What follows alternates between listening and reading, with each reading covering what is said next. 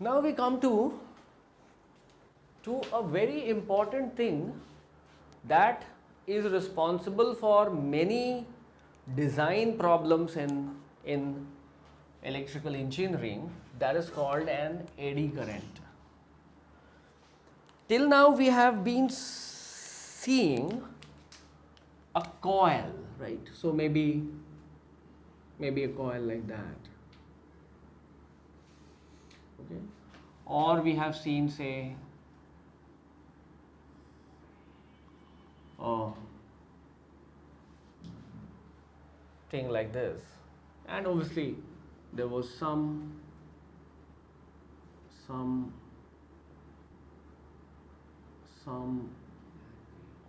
magnetic field that was there, and we saw that there were induced currents depending on whatever was happening. Say in some case it was happening like this. There was some induced current, okay, due to something that you did. Maybe if you kind of try to pull it out, then what will happen? There'll be a current in this direction after it has started leaving the boundary of magnetic field. And here, if suppose you were trying to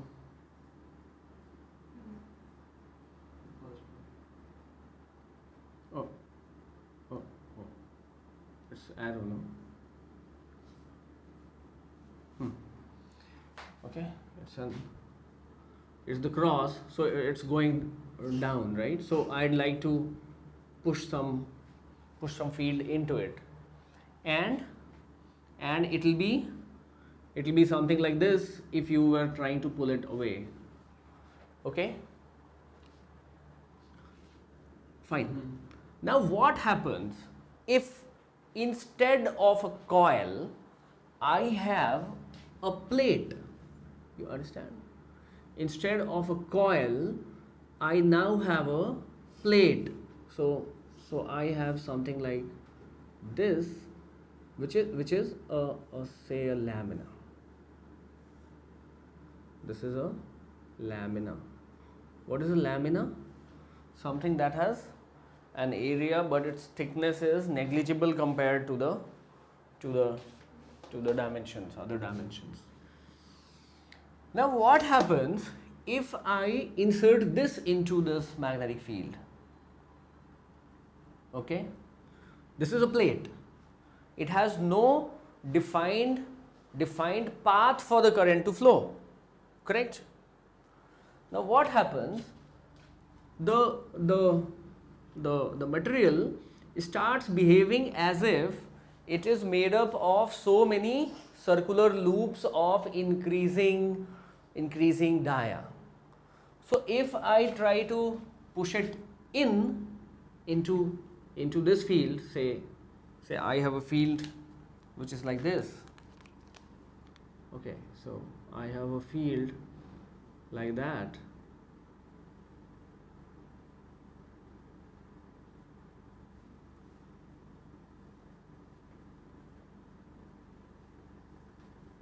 Like that, and if I try to push it in, what will happen? What should happen? Actually, it has got some flux will be linked with this whole area, and what happens? It will try to oppose that. So there will be a counterclockwise current that will start flowing in this. Okay? So, and that counterclockwise current does not take a specific path, in the sense that there is no constraint on its movement. So it starts flowing in the whole area. Okay, so if maybe this has advanced to this point, what will start happening is this will have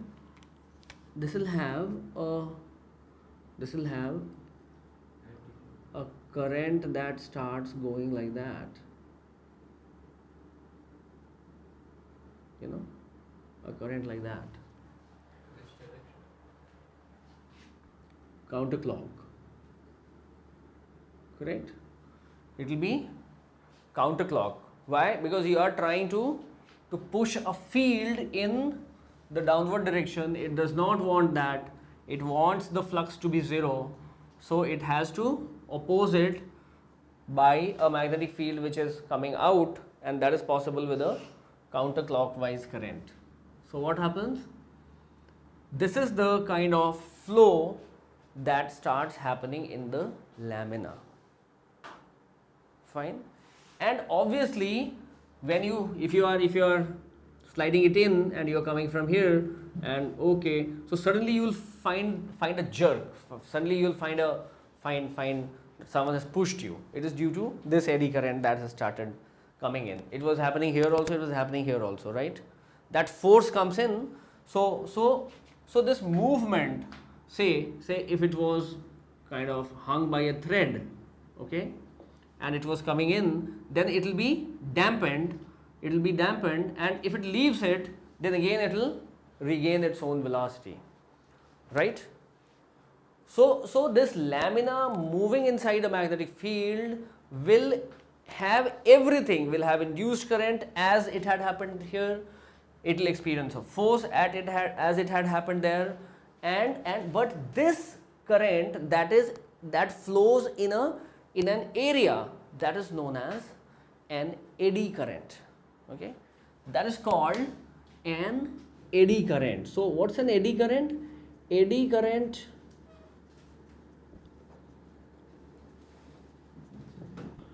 is the induced current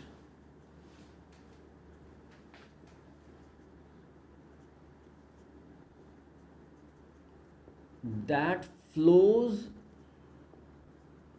in a surface area. It is the induced current that flows in an area, in a surface area,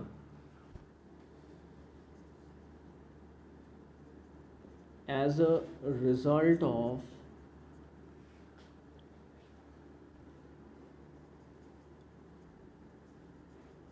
flux changes, flux variations.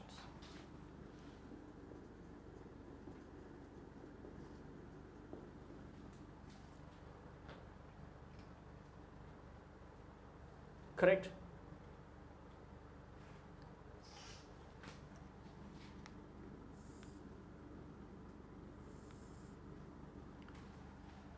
As a result of flux variations. Okay?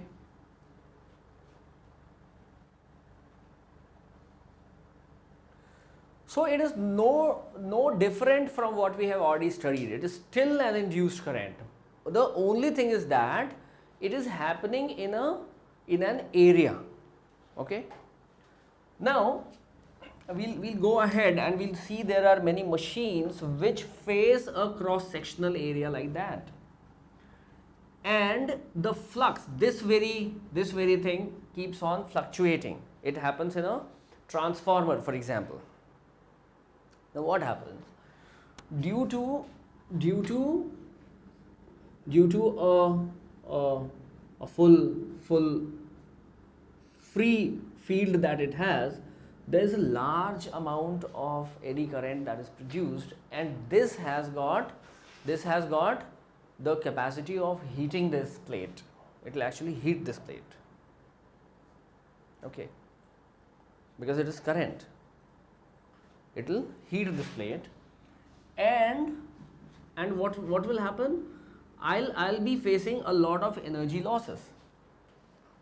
So now I do not, if I want this current to be small for the same fluctuation, what do I do? What do I do?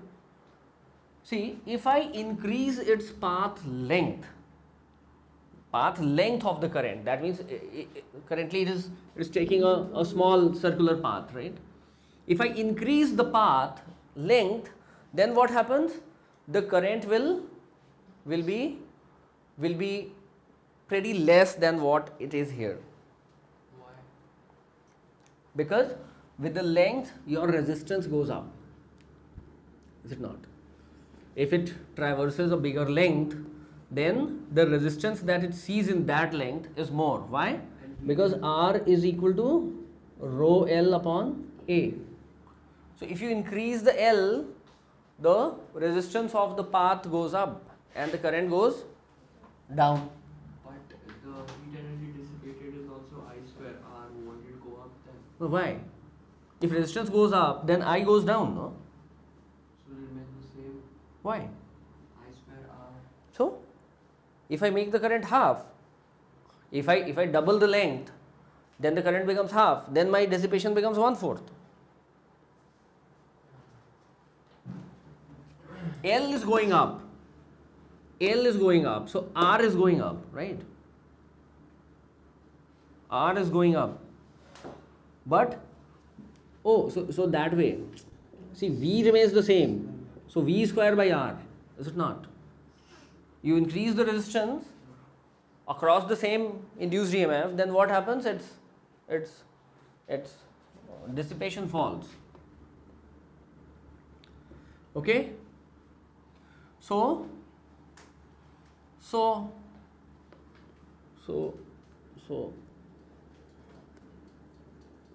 it is a surface phenomena, but has its origin in the law of electromagnetic induction of Faraday. Okay. The heat loss due to this current, the heat loss due to this current is called eddy current loss.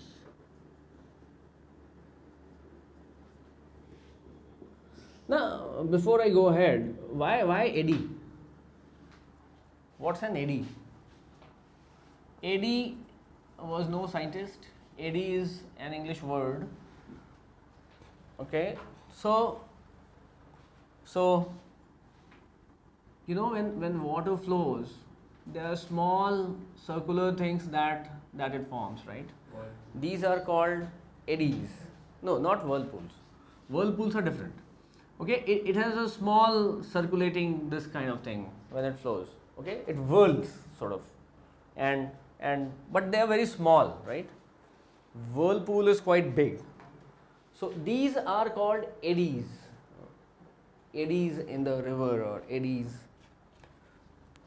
And since its nature is the same circular nature, that's why this is also called an eddy current.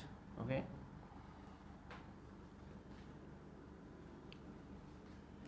Now, to reduce this loss,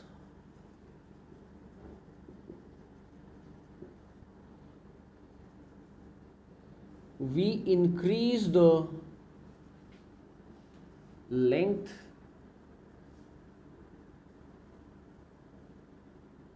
traversed by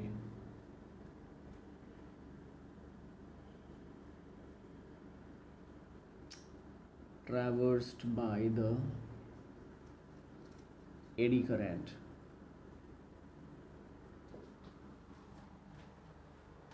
Okay, this reduces the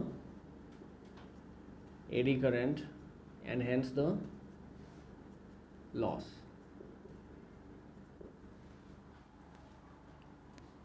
This becomes very important in the following electrical equipments.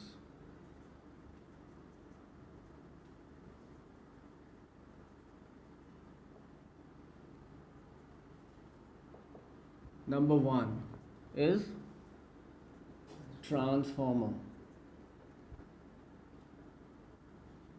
motors, generators.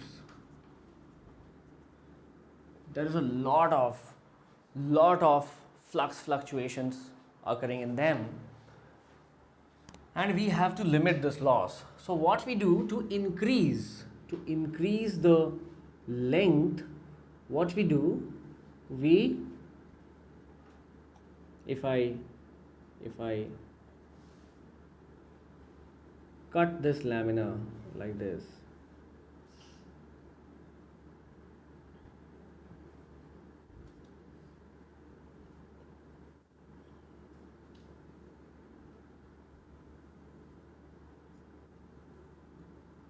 okay, if I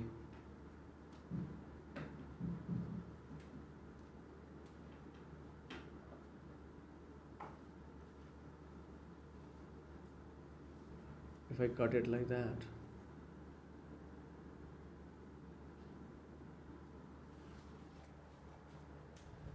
what happens?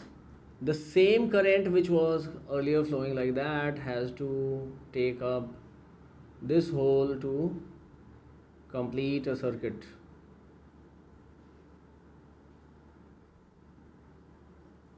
It's not that this is the only current that will be there. There will be small whirlpools, eddies again, and what will happen due to that? Due to that, this will be a very small, in this area, the variation will be very small. So it will have a very small current that will circulate in this. Okay. So these currents are there, but the major currents which were causing me the losses, they start taking a larger path. Okay, and the loss gets considerably reduced. So if you have a core which is like this, okay, if we have a core which is something like this, then what we do not keep it a single solid iron piece. Rather, what we do is to break it like this.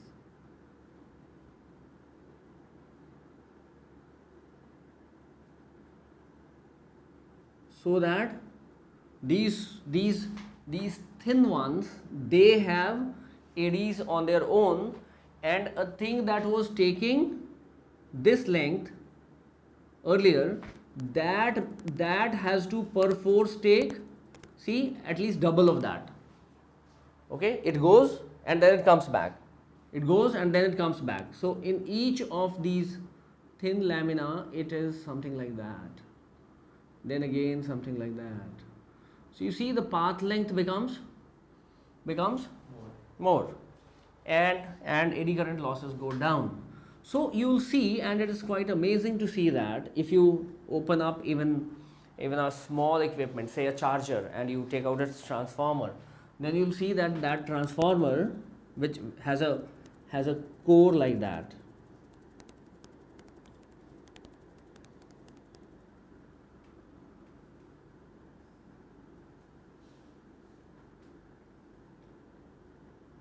you'll see it has a core like this, over which the wires are wound, and this is not a single metal piece. What happens? They have very thin laminas like this, and they are pasted one over the other. Okay, so if you split it, okay, if you split it, it'll have so many such thin lamina, and they are varnished to make them insulated, and then they are pasted one over the other. That's why it's called lamination. That is lamination is that. Lamination is because, yeah, it has come from lamina. You put two thin surfaces, right? So this